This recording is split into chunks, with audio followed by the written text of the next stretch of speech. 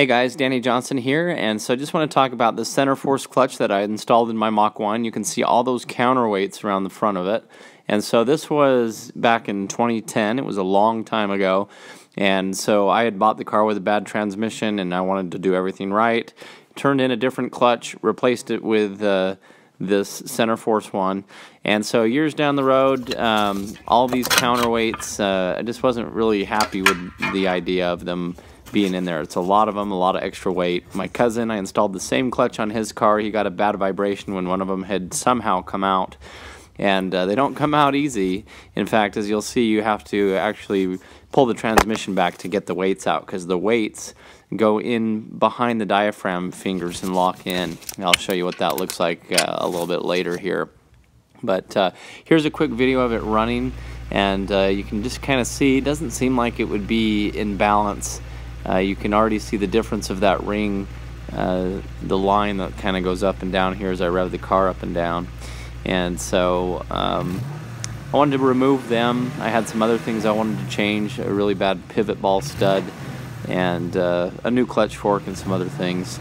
So since I had to take it all apart anyway, I threw a whole bunch of new parts in and just wanted to get rid of some bad vibration that I was having and some other issues. But the question was on the centerforce clutch, can you remove these weights without removing the transmission? And so in this case, for this car, which is a 2003 Ford Mustang Mach 1, which has the TR3650 5-speed, so the same 5-speed that you have in all the Mustang GTs, basically from 2001 and into the end of that body style, you won't be able to get these weights off because they will hit the throwout bearing as you snug them down. So I went ahead and cut the wire, and it was kind of a no turning back process. I was prepared to drop the transmission anyway, and so I cut the wire and found that those weights will not come off unless you pull the transmission back. So maybe that's the question you have if you're in the same situation.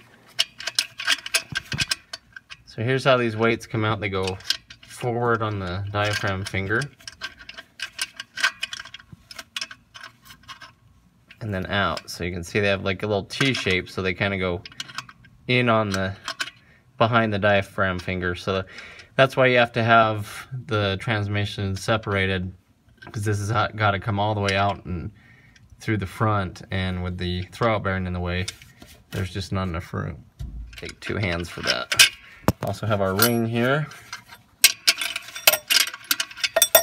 This is what they all go against.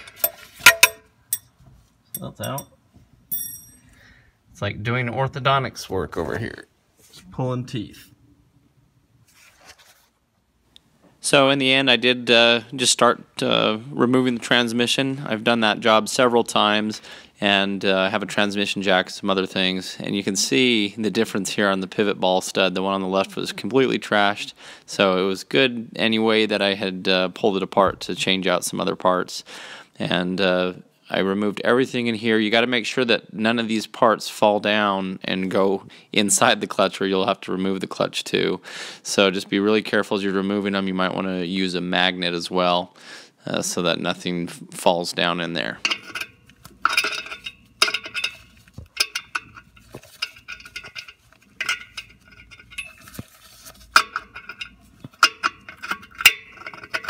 There we go, magnet really helps.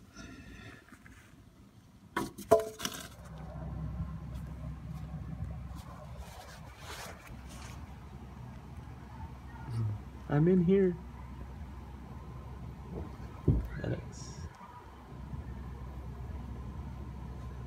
Thank you, sir. So if you've been following along, I ordered a new throwout bearing, a new clutch fork, a new pivot ball stud, and you know, that's basically what I was doing inside the transmission portion of it. I think it's just worth it to put the extra $50 into a new throwout bearing. The one I had was still fine, but you have all that work to drop the transmission. It's tough, and I really appreciate my brother coming over and helping me get it back up in there.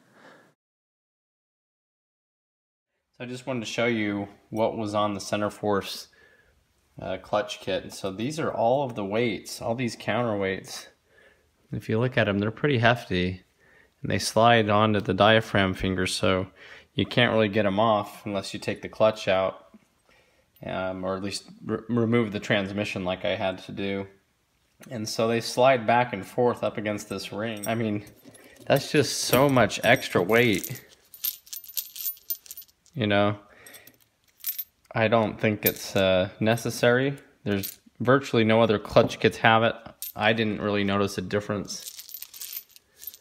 And so I decided just to remove them.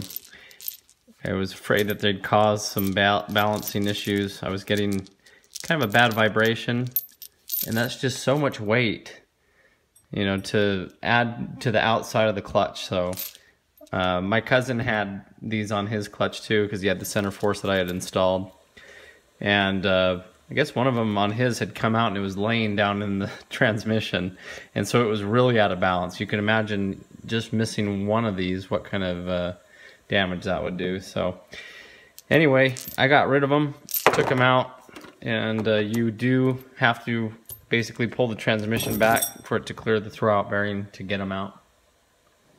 So I'm real happy that I got this done and got it done in a few days' time. I have full videos on how to do this that I'll put in the video description if you're needing to drop the transmission, change your clutch, or anything like that. And so just get the new pivot ball stud, and I'd recommend a new clutch fork if yours is having a hard time clamping onto it. All these little parts, it's not worth having to go pull the transmission again. So just spend the money that you need to get it done right the first time. But anyway, now she rips pretty good.